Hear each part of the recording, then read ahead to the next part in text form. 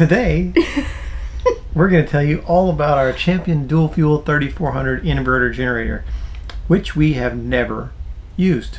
Never. We have had the RV for 2 years, and we've had the and we've been on the road for over a year. Mm-hmm. We've had the generator. We bought it at the same time we bought the RV, so yeah. 2 years we've had this generator and never even fired it up. Not once. Still had the wrapping on the on the little hookups for the propane and everything. Yeah. So it's still. All we did was take it out of the box. That's it. That's it.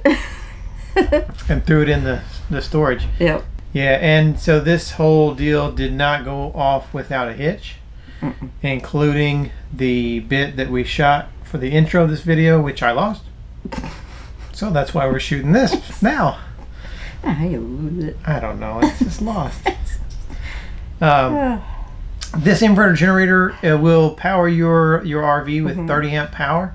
So you can use most of your stuff. It's just like plugging into a 30 amp hookup. If your RV is already 30 amp, then you'll be good to go. It costs about $1,000. Yeah. And we have a link that we'll put in the description if you want to go look at them, or if you want to go buy one. You can also find it on our Amazon store, and we'll leave a link down there where you can find all the stuff that we like and we use for our RV inside and out.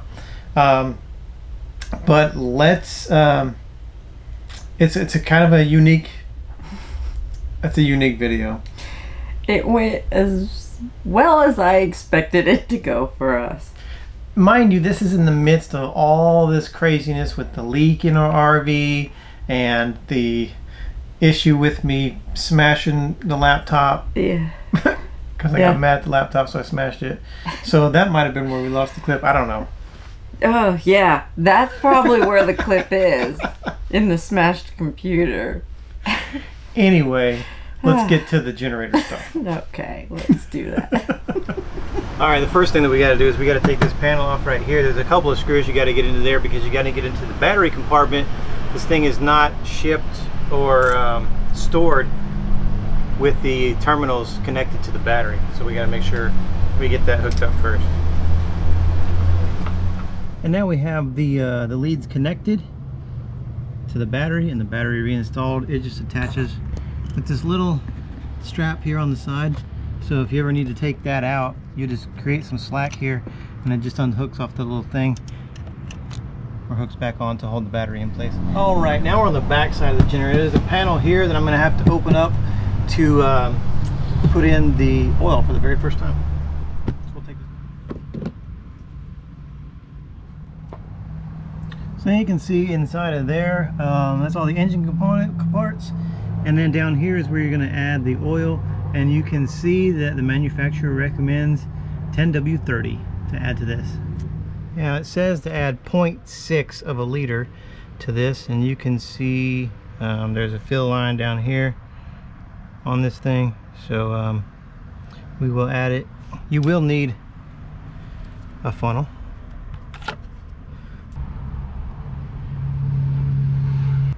Put it back in there without screwing the threads in is how you check it, they say. And she's full. Next thing I've done is I've moved the generator out away from the RV. Manufacturer suggests at least 5 feet. I'm about 10 to 12 feet away from the RV now, but you want to get this thing out to a well ventilated area. You don't want any carbon monoxide issues or anything like that. Now, noise wise, because it's an inverter generator, it's supposed to be super quiet. So let's get this thing hooked up to the propane and get it fired up, and we'll see how quiet it is. And there is a little cover here for the plug-in for the propane. You just flip this guy up, and then there's a quick release thing right here, so you push that in, shoot the other end in there, and it pops right in. Make sure that's locked in. Also, when you flip this up to connect this, it automatically switches it from gasoline mode to propane mode. If you want to go to gasoline mode, you'll have to unhook your propane, flip this cover back over, that'll push this little guy down and putting it right back into gasoline mode. Now this generator does have an automatic start, which is right here, this button, and then there is a manual start, which is this guy right here. Now what I'm going to do is, before I start this, I'm going to turn the battery back off so this thing does not fire up. What I'm going to do is I'm going to pull this manual pull start a couple of times And that's just to get the oil moving around into the moving parts before I try to fire this up. I don't want to fire it up dry and get those parts moving without any kind of lubrication in there. So I'll give this a couple of pulls, not to start it, just to get stuff moving around. Just a little bit. Not even pulling it that hard. Just 3 or 4 times just to get. Okay, now if I have done everything properly, I should just have to turn this on the battery and then push and hold this to start the generator. Well, as you could see, the generator did not start. And I was thinking that the battery inside the generator was only a year old, but it really is 2 years old because we've been on the road for a year, but we've owned the RV for 2 years. We bought the generator at the same time we bought the RV, so it's been sitting 2 years without being used, and apparently that's not good for batteries. So went to Harbor Freight, bought the wrong battery, had to go back to Harbor Freight. They didn't have the right battery. Lowe's didn't have the right battery. Tractor Supply didn't have the right battery. And I went to a place called Batteries and Bulbs, and they do have the right battery. Lucky us, for $100. Yeah, so 1/10 of the price of this is the battery. This is gonna be the worst generator video you've ever watched, and I hope to God this works. If it doesn't work, I'll definitely cut the camera off because I'm gonna have a moment. Here we go. All right, the new battery is in. Let's kick on the propane. This is up to the propane. Choke is out. Power on.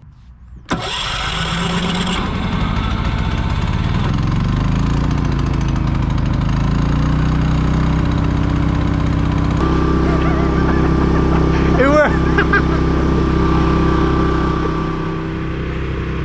I have no words.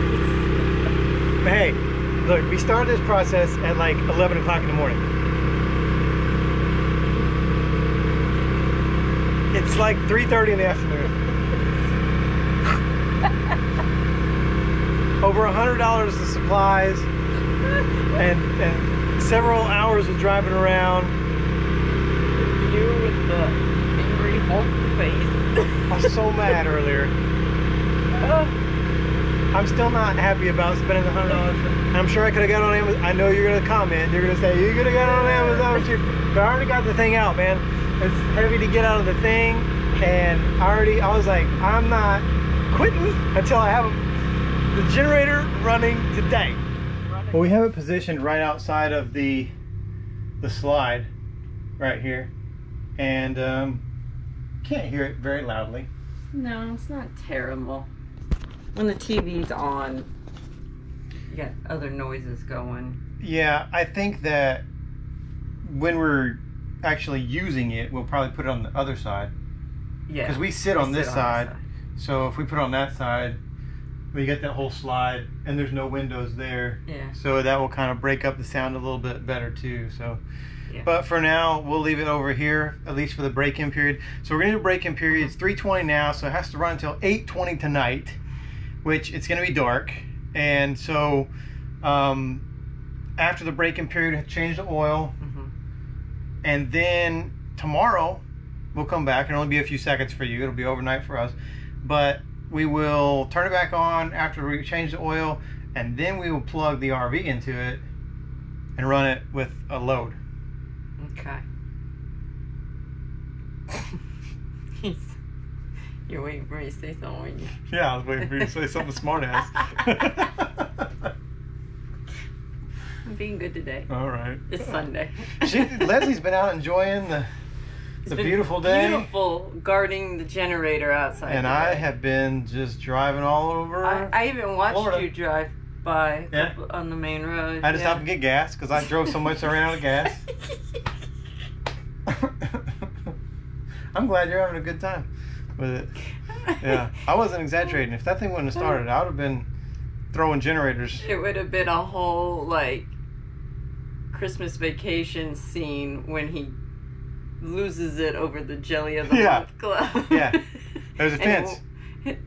Look. There's a fence over there, and the generator is right there.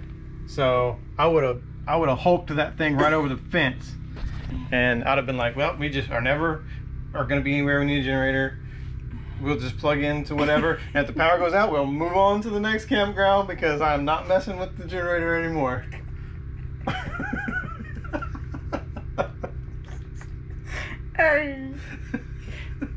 Sounds like a plan. All right, but hey, it's working. Thank you, Jesus. All right, we're gonna finish up with this generator stuff. We ran it through the breakthrough period, which was 5 hours. It ran into like a little after 8 o'clock p.m. and so now we have the generator back out, and after the break-in period, we have to change the oil.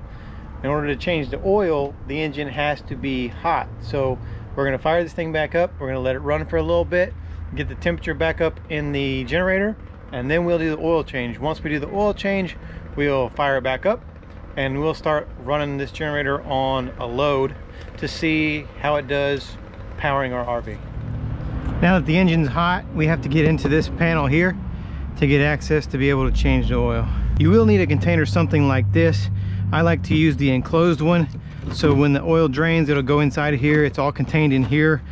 That way it's not sloshing or spilling around as I'm transporting this over to a disposal location, which you can usually take to like AutoZone, O'Reilly's, Advanced Auto Parts, anywhere where you can purchase oil. You can usually dump old oil as well. Now I have my generator set up on the corner here just to give it a little height. It has to get up off of the ground so that gravity can do its thing. I'm going to take the pliers, I'm going to uncrimp this little guy here, and then I'll pull this tubing off of this like so, and then there's a little thing right here where you can just drain that out, and now you can see that the oil is coming out. All right, it looks like all the oil is done draining out. So when that is complete, now you just take your tube, you put it back on here, you'll take your pliers, you'll crimp this to move it up to that fitting, and then release it back so that that is held snugly in place. All right, let's fire this bad boy up again.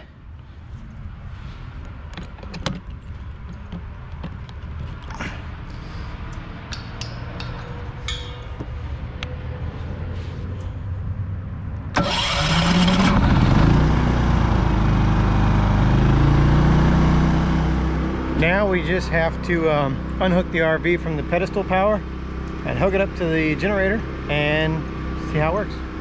All right, hopefully you can hear me. I got the generator running over there and the RV is hooked up here. It's already hooked up to a pedestal here, which this is a 30 amp already. And as you can see, our RV is a 50 amp RV. So I have our 50 amp plugged into this dog bone, which basically dog bones it down to a 30 amp power hookup.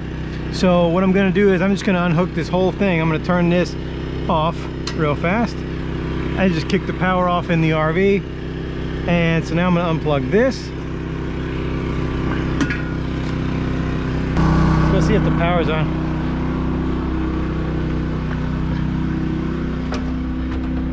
It's like the power's back on in the RV. I'm going to kick on the AC.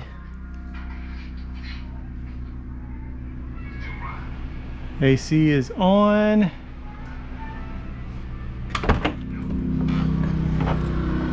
Well, I'm standing way over here so that you can hear me, but the RV is plugged into the generator now. It's running fine.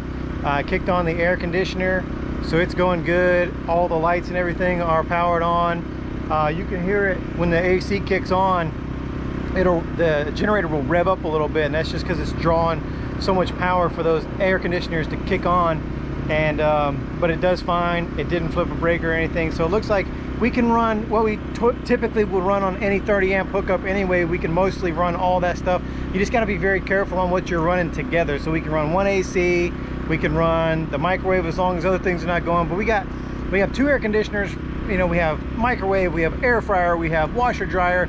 So you kind of have to toggle what you're using to make sure that you don't blow the circuits in your generator. But at least we got it all hooked up now. It wasn't without issue or without some headache and heartache, but we finally got it done. It looks like now we have a generator that we can use in the event that we have a power outage, or if we want to stay someplace that doesn't have power hookups. So after 2 years of owning the generator and a year of dragging it around on the road, we finally got it out, finally got it hooked up and broke in.